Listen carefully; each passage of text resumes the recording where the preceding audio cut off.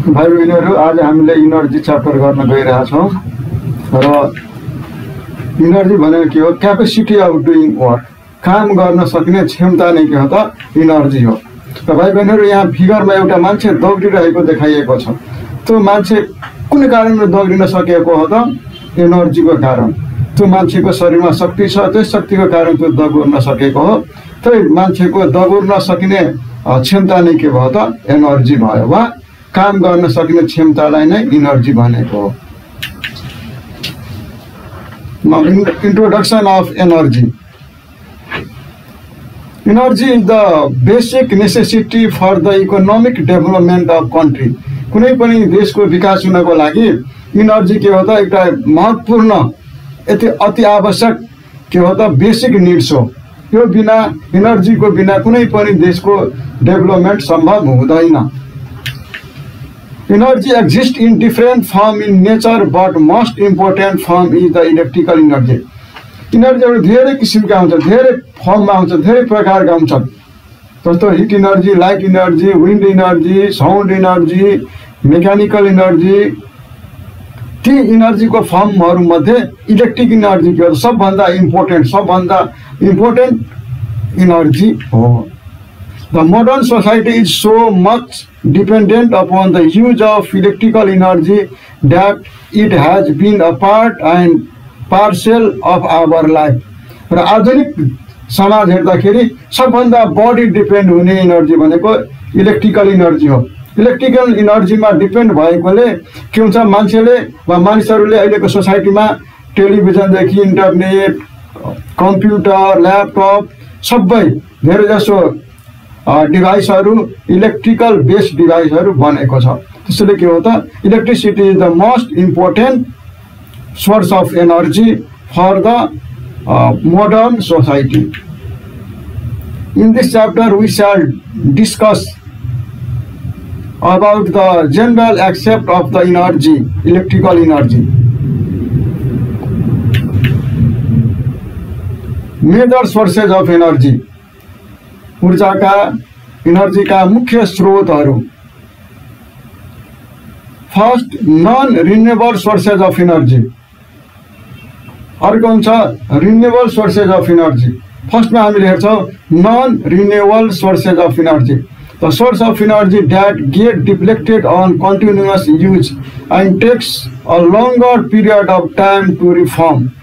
यस्तो एनर्जीको सोर्स, जुन एनर्जीको सोर्स एकचोटि युज गर्दाखेरि सिद्धिन्छ र त्यसको प्रोडक्सन हुन लाखौं लाख वर्ष लाग्छ, त्यस्तो एनर्जीको सोर्सलाई भनेको हो non renewable sources of energy. एक्जाम्पलमा coal, petrol, natural gas, fossils fuel, यी सबै के हो त? Non renewable sources of energy. कहिलेकाहीँ क्वेसन के आइदिन्छ भाइ बहिनीहरू त? Why coal is called non renewable sources of energy? इसको आंसर के होने बोता? The coal exhausts after using once and it takes a long period of time to reform. So coal is called non-renewable sources of energy. र भाइ बहिनीहरू, यहाँ फिगरमा पनि हामीले कोइला देखाइरहेको छ। फिगरमा त्यसपछि यता मिथेन, इथेन, प्रोपेन, ब्युटेन, त्यो ग्यासहरू डिफ्रेन्ट फर्ममा दिएको छ र यहाँनिर अर्को एनर्जीको फर्म देखायो। Now the fossils fuel. भाइ बहिनी, यहाँ फिगरमा फसिल्सको प्रोडक्सन कसरी भएको हो त्यो हामीले यहाँ देखाउन गइरहेका छौँ। Preserve dead buddies inside the earth crust are known as fossils fuel. पृथ्वीको भित्री भागमा, अर्थको भित्री भागमा डेड बडीबाट जुन इनर्जी सोर्सेजहरूको फर्मेसन हुन्छ त्यो इनर्जी सोर्सेजलाई फसिल्स फ्युल भनेको हो। र फसिल्स फ्युलमा हामी हेर्दाखेरि यहाँ फिगरमा देखाएको छ सनबाट सोलर एनर्जी सबभन्दा पहिला प्लान्टले लिने भयो, प्लान्टको डेभलपमेन्ट हुने भयो र प्लान्टको ग्रोथ र डेभलपमेन्ट भइसकेपछि त्यो प्लान्टलाई अर्को एनिमलले कन्ज्युम गर्छ वा त्यो प्लान्टबाट हुने खानेकुरा हुन्छ त्यो अन्य एनिमलहरूले कन्ज्युम गर्छ र कन्ज्युम गरिसकेपछि त्यो एनिमलबाट रेस्पिरेसन हुन्छ। रेस्पिरेसन भएपछि त्यहाँबाट कार्बन डाइअक्साइड निस्किन्छ र त्यसको डेड बडीलाई कुनै कारणवश त्यो डेड बडी त्यो एनिमल डेथ भयो भने त्यो डेड बडी पनि डिकम्पोज हुन्छ। डिकम्पोज भइसकेपछि त्यहाँ भएका इनर्जी सोर्सेसहरू हुन्छ, मिनरल्सहरू हुन्छ, त्यो प्लान्टले फेरि एब्जर्भ गर्छ र प्लान्टले फोटोसिन्थेसिस गर्छ र फोटोसिन्थेसिस गर्ने बेलामा त्यसले के गर्छ त कार्बन डाइअक्साइड लिन्छ र अक्सिजन ग्यास के गर्छ त छोड्ने काम गर्दछ। यसरी हेर्दाखेरि के हुने भयो त अनि त्यसपछि त्यो प्लान्ट बाट फेरि के हुन्छ इनर्जीको सोर्स के हो रिसर्कुलेसन हुन्छ। अनि त्यस्तो फ्लुइड्सहरू फेरि यदि कुनै कारणवश त्यो dead body of plant animal अर्थभित्र पुर्यो भने त्यहाँबाट लामो समयपछि फ्युल्सको रूपमा चेन्ज हुन्छ। त्यही फ्युल्स के हो त फसिल्स फ्युल हो। अर्को भाइ बहिनीहरू renewal sources of energy. The sources of energy that do not get depleted and can be easily reformed in the short period of time are called renewable sources of energy. For example, biomass, hydroelectricity, geothermal, solar, etc. भनेको एउटा यस्तो source of energy जो source of energy use गर्दाखेरि त्यो सिद्धिँदैन, त्यसलाई reuse गर्न सकिन्छ र त्यसको के हुन्छ फर्मेसन पनि के हुन्छ सर्ट टाइममा हुन्छ। त्यस्तो energy फर्मलाई renewal sources of energy भनेको। जस्तो biomass, hydro electricity, geothermal, solar, यो बायोमास इनर्जी पनि के हुन्छ सर्ट पिरियड अफ टाइममा हामीले त्यसलाई पाउन सक्छौँ। जस्तो बायोमास भनेको प्लान्ट र एनिमलबाट आउने हो र प्लान्टबाट र एनिमलबाट आउने जुन सोर्सहरू हुन्छ त्यसलाई आउनको लागि धेरै टाइम लाग्दैन, सर्ट पिरियडमा के हुन्छ त्यहाँले इनर्जी दिइरहेको हुन्छ। त्यस्तै हाइड्रो इलेक्ट्रिसिटी इनर्जी पनि के हो त्यसको वाटरबाट इनर्जीको प्रोडक्सन हुन्छ, त्यो वाटरको कन्ज्युम्सन हुँदैन, त्यो वाटरलाई हामीले रियुज गर्न सक्छौँ। त्यस्तै जियोथर्मल इनर्जी भनेको अर्थबाट आउने इनर्जी हो। अर्थको भित्री भागमा जुन हिट इनर्जी हुन्छ त्यही इनर्जी के हो त जियोथर्मल इनर्जी हो र अर्थभित्रको हिट जति पनि हामीले युज गरे पनि त्यो सकिँदैन। त्यस्तै सोलर इनर्जी सनबाट आउने इनर्जी हो र सोलर इनर्जी जतिसुकै युज गरे पनि सनले large amount of energy provide गरिरहेको हुन्छ, त्यसैले त्यो इनर्जी पनि सकिएर जाने खालको छैन। भाइ बहिनीहरू यहाँ फिगरमा पनि देखाएको छ, यहाँ बायोमास इनर्जी त्यो प्लान्टबाट आएका इनर्जीहरू हुन्। त्यस्तै अब यहाँनिर हाइड्रो इलेक्ट्रिसिटी देखाएको हो। हाइड्रो इलेक्ट्रिसिटीमा हेर्दाखेरि एउटा ट्याङ्कमा ड्याममा वाटर कलेक्ट गरेको हो, त्यो वाटरलाई तल खसालिएको हो र त्यहाँ टर्बाइन राखिएको छ। अनि वाटर के हुन्छ टर्बाइनमा खस्छ, टर्बाइन रोटेट हुन्छ, टर्बाइन रोटेट भइसकेपछि त्यहाँबाट के हुन्छ इलेक्ट्रिसिटीको जेनेरेसन हुन्छ। यहाँनिर पनि अब भाइ बहिनीहरू जियोथर्मल इनर्जी देखाइएको छ। जियोथर्मल इनर्जीको लागि दुईटा प्यारलल होल अर्थ सर्फेसमा बनाइएको छ। एउटा होलबाट कोल्ड वाटर पठाइएको छ र त्यो कोल्ड वाटर भित्र गइसकेपछि अर्थको हिट इनर्जीले गर्दाखेरि त्यो भेपरमा चेन्ज हुन्छ र वाटर भेपर के हुन्छ अर्को होल भएर बाहिर आउँछ र बाहिर आइसकेपछि त्यो स्टिम अर्को होलबाट बाहिर आउँछ र त्यो स्टिम आउने ठाउँमा हामीले के गरे आउँछ त जेनेरेटरको टर्बाइन राखिदिएको हुन्छ। त्यो भेपरले गर्दाखेरि त्यो टर्बाइन रोटेट हुन्छ, रोटेट भइसकेपछि त्यहाँ गएर इलेक्ट्रिसिटीको प्रोडक्सन हुन्छ। यसरी भाइ बहिनीहरू जियोथर्मल इनर्जीको युज गरेर पनि इलेक्ट्रिसिटी प्रोडक्सन गर्न सकिन्छ। र भाइ बहिनी अर्को फिगर आयो सोलर इनर्जीको।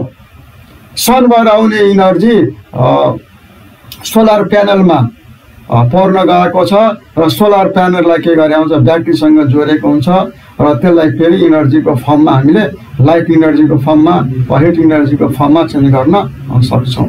त्यसैले यी सबै सोर्सेज अफ इनर्जी के हो त रिन्युअल सोर्सेस अफ एनर्जी हो। भाइ बहिनीहरू different between the renewal sources of energy and non renewal sources of energy. यहाँ first renewable sources of energy, the sources of energy that do not get depleted and can easily be formed called renewable sources of energy।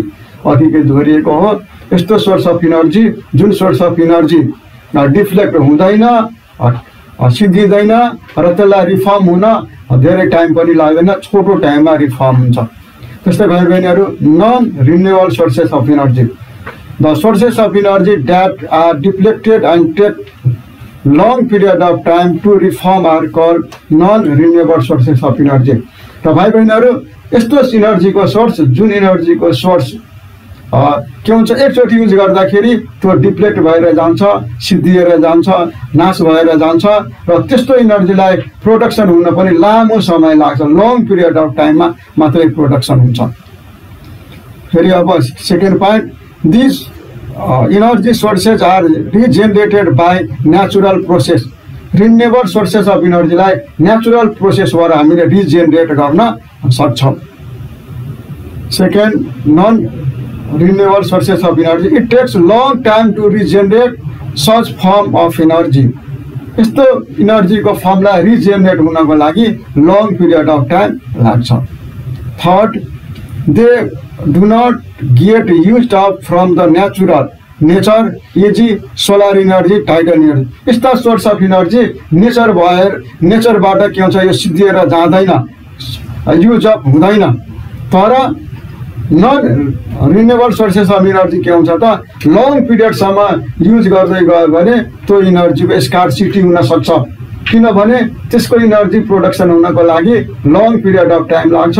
त्यो पिरियडमा के हुन्छ एनर्जीको use धेरै भयो भने हामीलाई non renewable source of एनर्जीको scarcity हुन सक्छ, सर्टेज हुन सक्छ। भाइ बहिनीहरू अब सन the ultimate source of energy question पनि आइरहेको हुन्छ यस्तो, why sun is called the ultimate source of energy भनेर, त्यसकै बारेमा अब हामी यहाँ गर्दैछौँ। भाइ बहिनीहरू, fossil fuel is due to the sun. Fossil fuel is the gift of the solar energy. How can you identify, how can you justify it?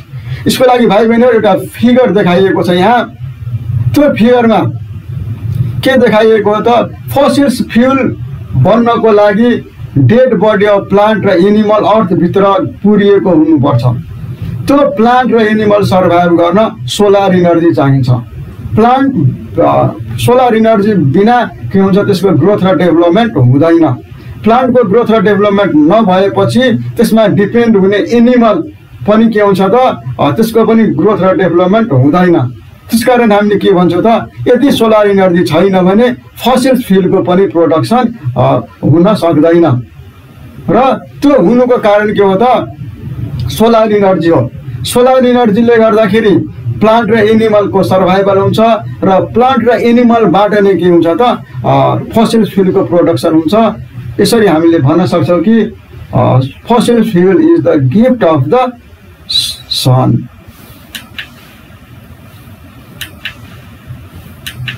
अर्को, hydro electricity is due to सन भन्नाले hydro electricity is also gift of the solar energy or सन।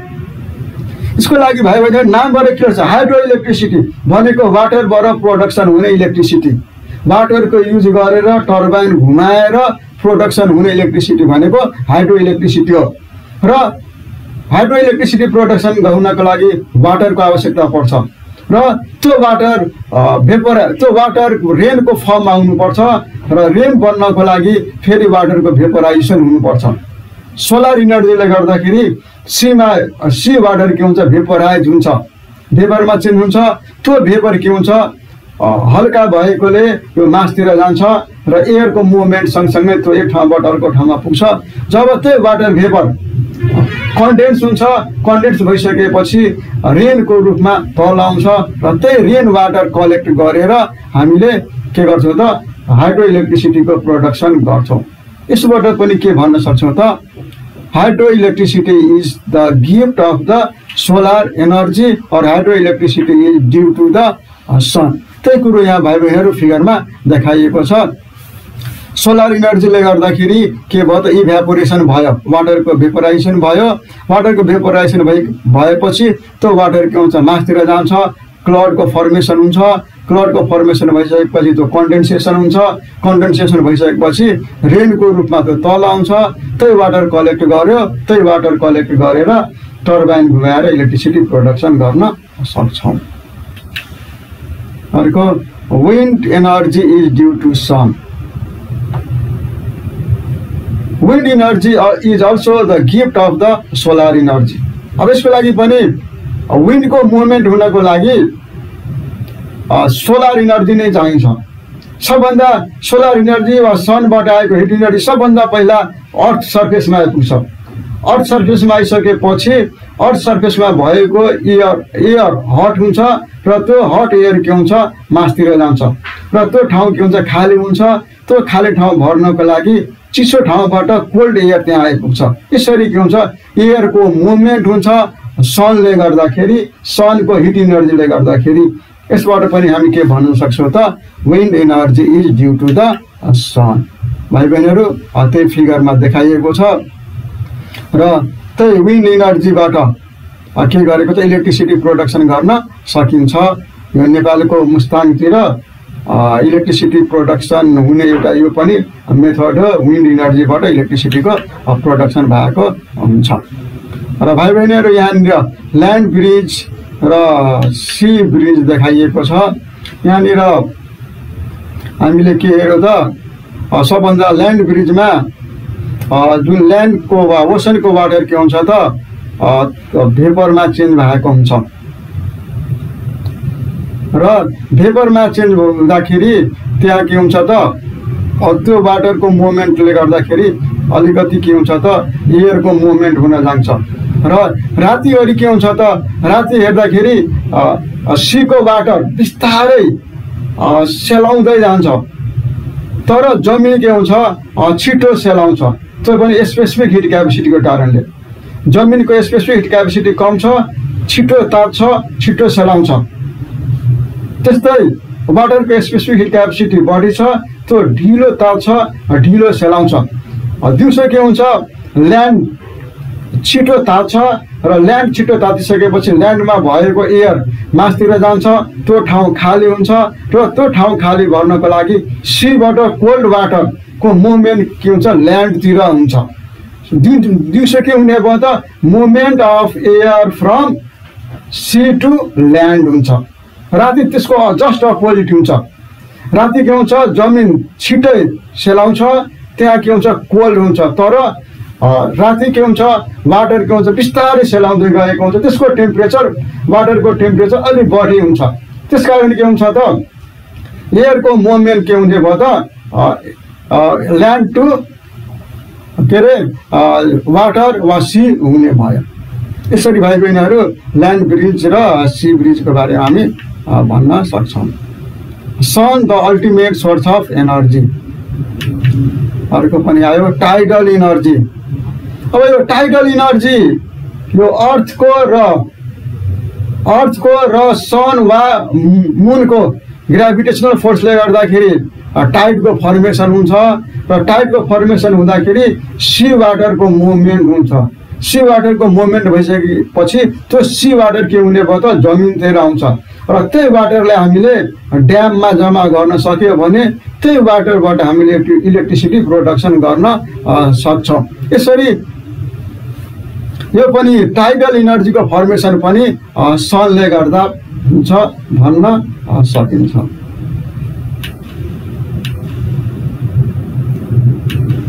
अब solar energy is due to सन। नामबाट clear छ सनबाट आउने इनर्जीलाई solar energy भनेको हो र यो फिगरमा देखाइए जस्तै सनबाट आएको इनर्जी जुन सनबाट इनर्जी आएको छ त्यो सनबाट आएको इनर्जी सोलर प्यानलमा खसेको छ, सोलर प्यानलमा परेको छ र सोलर प्यानलबाट के गरेको छ त इलेक्ट्रोनको फ्लो भएको छ र त्यो एउटा चिम राखिएको छ, लोड राखिएको छ। त्यो चिममा त्यो इलेक्ट्रोनको फ्लो भएको हुन्छ र के हुन्छ चिमले काम गरेको हुन्छ। यसबाट पनि हामी भन्न सक्छौँ solar energy is due to the sun. Biomass और biofuel is due to the sun. Biofuel पनि सनले गर्दाखेरि नै हो। बायोफ्युल आउने भनेको प्लान्ट र एनिमलबाट आउने हो। तर त्यो प्लान्ट र एनिमलको सर्भाइभ हुन पनि सोलर इनर्जी नै चाहिन्छ, सनकै हिट र लाइट इनर्जी चाहिन्छ। यसबाट हामी के भन्न सक्छौँ त biomass is also the gift of the solar energy of sun. Hence, all the energy sources are direct or indirect gift of the sun. यसरी हामीले के हेर्यो त डिफ्रेन्ट फर्म अफ इनर्जी जुन इनर्जीका फर्महरू छ त्यो कुनै डाइरेक्ट गिफ्ट हो भने कुनै के हो त इन्डाइरेक्ट गिफ्ट हो यसबाट के थाहा हुन्छ त सन the ultimate source of energy यदि सबै non renewable source of energy सिद्धे पनि हामीले सोलरले दिएको सनले दिएको डाइरेक्ट वा इन्डाइरेक्ट फर्म अफ एनर्जीमा हामीले डिपेन्ड गर्नु पर्ने हुन्छ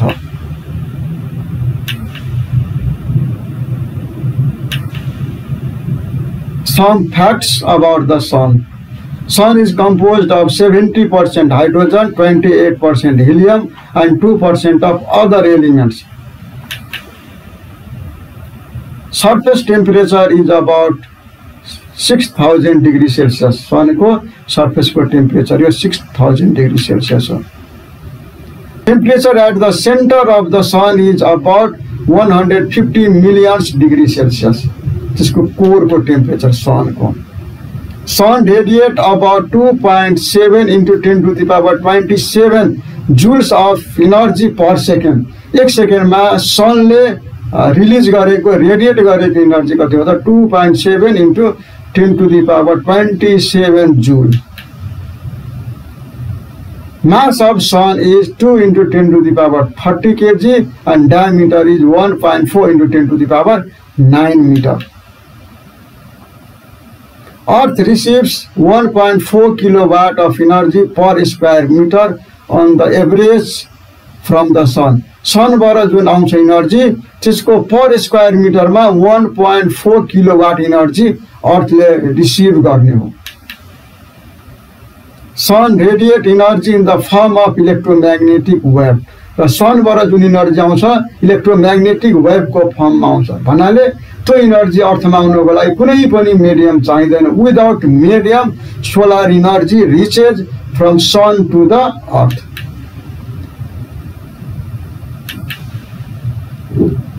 भाइ बहिनीहरु अब आयो how does sun produce energy. What are the condition necessary for the sun.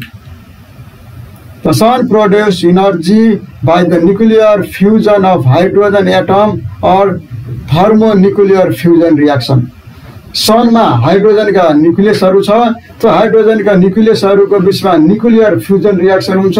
Nuclear fusion reaction भएर सनले के गर्छ त एनर्जीको प्रोडक्सन गर्छ. During nuclear fusion some masses change into energy.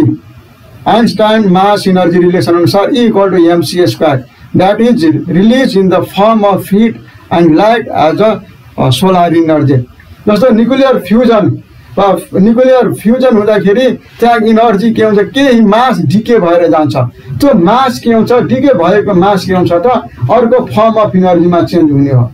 जस्तो आइन्स्टाइनको मास एनर्जी रिलेसन भनेको छ E भनेको एनर्जी रिलिज्ड, M भनेको मास डिकेड अर डिसइन्टिग्रेटेड मास, C भनेको स्पिड अफ लाइट. भन्नाले जति मास डिके भयो जति मास लस भयो त्यति मासले के भएको हुन्छ त एनर्जीमा चेन्ज भएको हुन्छ. र भाइ बहिनीहरु the fusion reaction is given below र यसको रिएक्सन यहाँनिर छ. 4,1H1 भनेको चारवटा हाइड्रोजनका न्युक्लियसहरु under high temperature and pressure fuse भएर के हुन्छ त हिलियम दिन्छ र सम अमाउन्ट अफ एनर्जी दिन्छ र त्यो सँगसँगै इलेक्ट्रोनको पनि प्रोडक्सन भएको हुन्छ. The condition required for sun to occur fusion reaction are high temperature, high pressure, sufficient amount of hydrogen. यो तीनवटा कन्डिसन हो सनमा न्युक्लियर फ्युजन रिएक्सन हुने तीनवटा condition. High temperature, high pressure र सफिसिएन्ट अमाउन्ट अफ हाइड्रोजन. यो तीनटै condition के fulfil भएको छ सनमा. त्यसकारण सन provides hit and light energy continuously. नोटमा के भने such reaction can not be created on the earth. र अर्थमा के हुन्छ त्यो कन्डिसन फुलफिल हुन सक्दैन. Some sources of energy and there use and importance. अब फसिल्स फ्युल, अब यहाँनिर कोल, लिग्नाइट, सब बिटुमिनियस एन्थ्रासाइट यो के हो त कोलको टाइप्सहरू हो भाइ बहिनीहरू। सेकेन्डमा मिनरल्स ओइल, नेचुरल ग्यास। अब यसका यो त एक्जाम्पलहरू भयो। अब यसका इम्पोर्टेन्सहरू के को लागि युज भएको हुन्छ त? चिप, यो सस्तो सोर्स अफ इनर्जी हो। इजिली ट्रान्सपोर्टेड, एक ठाउँबाट अर्को ठाउँमा सजिलै लैजान सकिन्छ। Huge amount inside the earth, अर्थभित्र यो धेरै मात्रामा पाइएको छ। Large number of machine अपरेट from the fossils fuel, fossils फ्युलबाट different type of मेसिनहरू, भेहिकल्सहरू, इन्डस्ट्रीहरू रन गराउन सकिन्छ। मल्टिपल युज भनेको त्यो बाहेक अन्य युजहरू पनि यसका छन्। त्यसपछि भाइ बहिनीहरू अर्को अब हाइड्रो इलेक्ट्रिसिटी।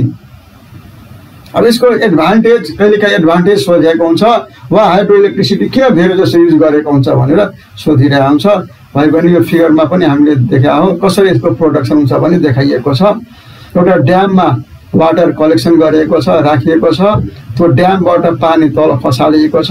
पानी खस्ने ठाउँमा टर्बाइन राखिएको छ।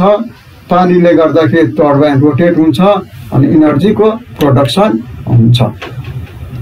Hydro electricity generated in